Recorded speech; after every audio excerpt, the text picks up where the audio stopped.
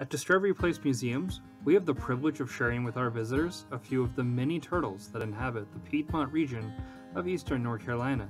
Today, I'd like to show you a few of our ambassador turtles. Here we see the red-eared slider and yellow-bellied sliders that are currently on exhibit at Discovery Place Nature. These majestic beasts inhabit the southeastern region of the United States.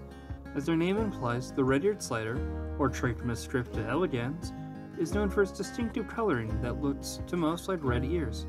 On the other hand, the yellow-bellied slider, or Trachoma stripta, is known for having a yellow plastron.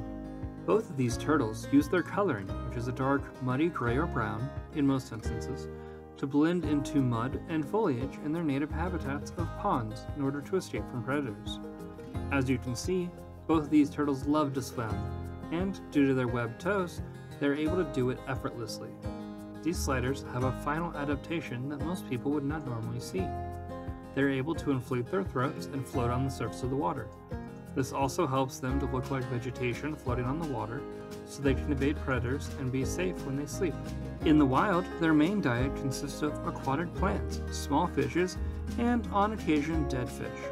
This makes both of these species omnivores, or animals that eat both plants and meat. You can typically find these turtles sunbathing on warm days near ponds and rivers. Keep a close eye on any floating logs you may see, and you might catch a glimpse of a slider. One important note about turtles: as tempting as they may be, turtles make terrible pets. So, please reconsider if you're thinking about having these in your home. Turtles are prone to carrying salmonella. They live a long time, sometimes as much as 30 years. They need a lot of room, and they hurt the ecosystems that they are often released in by pet owners.